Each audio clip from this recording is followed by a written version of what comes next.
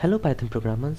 So in this video I'm going to show you that how I can create a Python program which will take input from the user as a keyword like Facebook, Reddit, YouTube or any of the keyword, and then search your Google Chrome browser history, search for that keyword, and if that keyword is found in any of the URL, it will delete it. Like, let me explain you with an explanatory example. Like, you have entered the keyword Facebook, so it will search your Google Chrome history, www.facebook.com. It's very obvious. It will search and delete that. It will also search some of the articles that have the title related to Facebook, like does Facebook have bad influence, something like that. It will search for that and then delete it. So this is a fun project and you will actually see how easy this is. So you don't need any external package, so no pip installation required. Let's get straight to editor and start writing our code.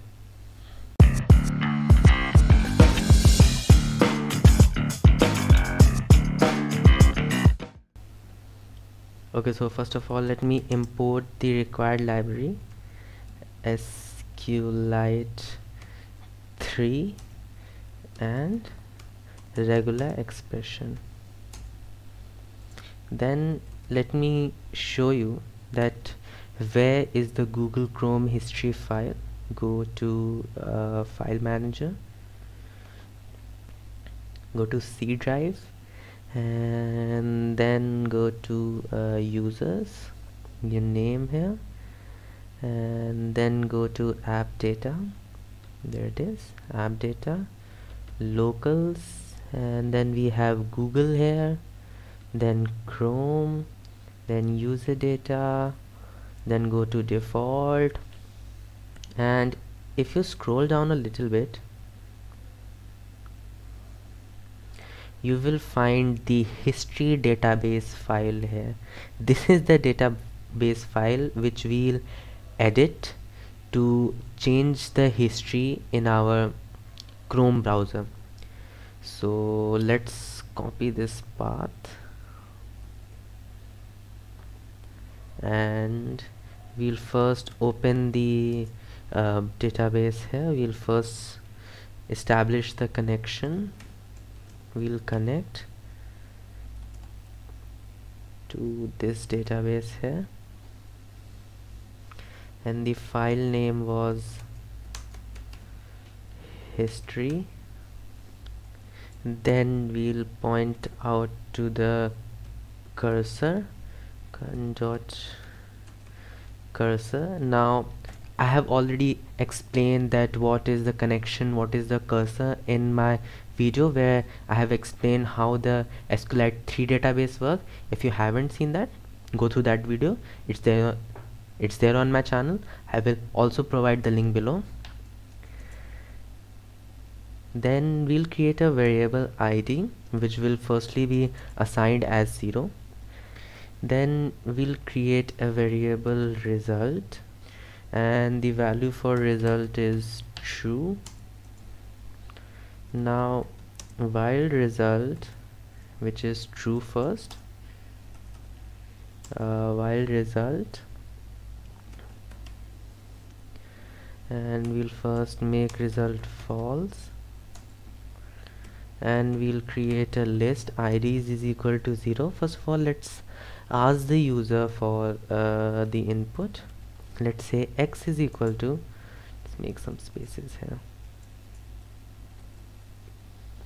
x is equal to str of input, enter the keyword, and then for rows in c.execute. Now here we are creating a for loop to iterate through our table and search for a related keyword. So we'll write select id comma url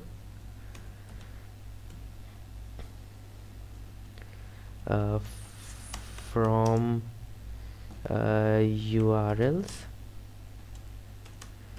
where there should be some space here, where url is something like, then we'll provide our variable here. Now actually let's make it simple. Let's not take the input from the user. Let's simply be manually operated. Let me provide the value here. Just say that okay, it's YouTube. I want to search in my browser history for the keyword YouTube and then delete all the URLs that are related to YouTube keyword. Okay, so now we are into the loop. Firstly we'll print to see that whether anything is present or not. Now then we'll take the ID of this URL or the entity, and then we'll append this into this IDs list. Now let me first write this, then I will explain the whole code in one go.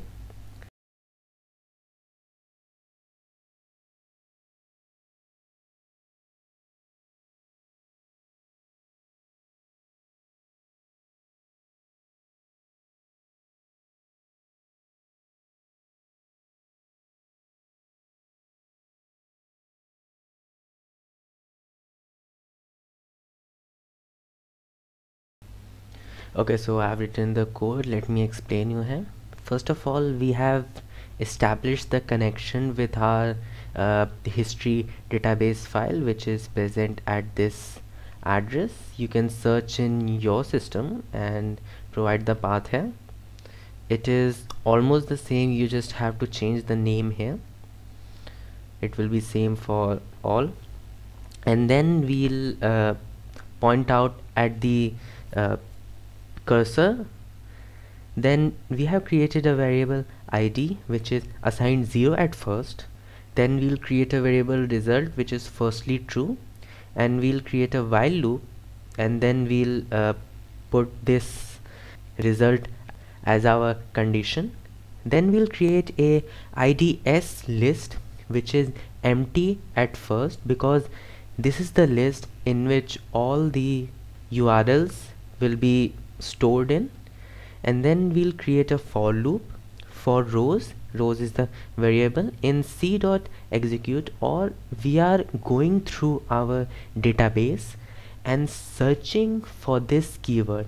Select id and URL from URLs where the URL is related to this YouTube keyword. And then we are printing here to just see whether a keyword is present here or not. And then we are first selecting the ID, and then we are appending this IDs list which was firstly empty with the ID of the selected URL. We are selecting the ID because we'll use the ID then to delete this from our URLs database, or sorry, history database URLs table. Then we are executing many commands, which is delete from URLs. URLs is the table here where ID is equal to IDs, which is this list having all the ID of the URL that we have to delete. Then we'll commit our changes, or we'll tell the SQLite 3 package that we have done whatever we want to do, just do the changes. and then we have closed the connection. So let's close this, let's save this and go back to our folder. Actually I have opened the PowerShell here. So let's run this, and okay, so I have to pause the video because there was a error in my program which I was not able to find out. Now you must have heard about this phase in programming, that sillier the mistake is, the more time it takes to find it out. So this was the case here. There should be backslash here. While defining the path, you have to provide the backslash.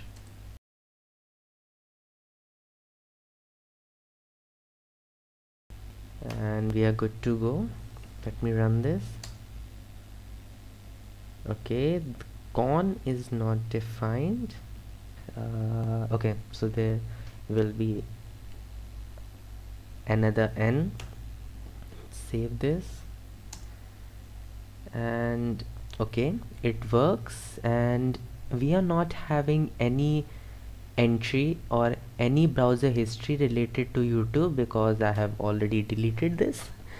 And first of all, let's open our Chrome browser and access a few websites with YouTube present in their URL. Now the first is home page of YouTube. Then let's open a few videos like I love Bhuvan Bam and his videos, and close this. So we have accessed one. Now let's open Maz Zabrani, again one of my favorite. Let's go back. Now let's run our script. Database is logged.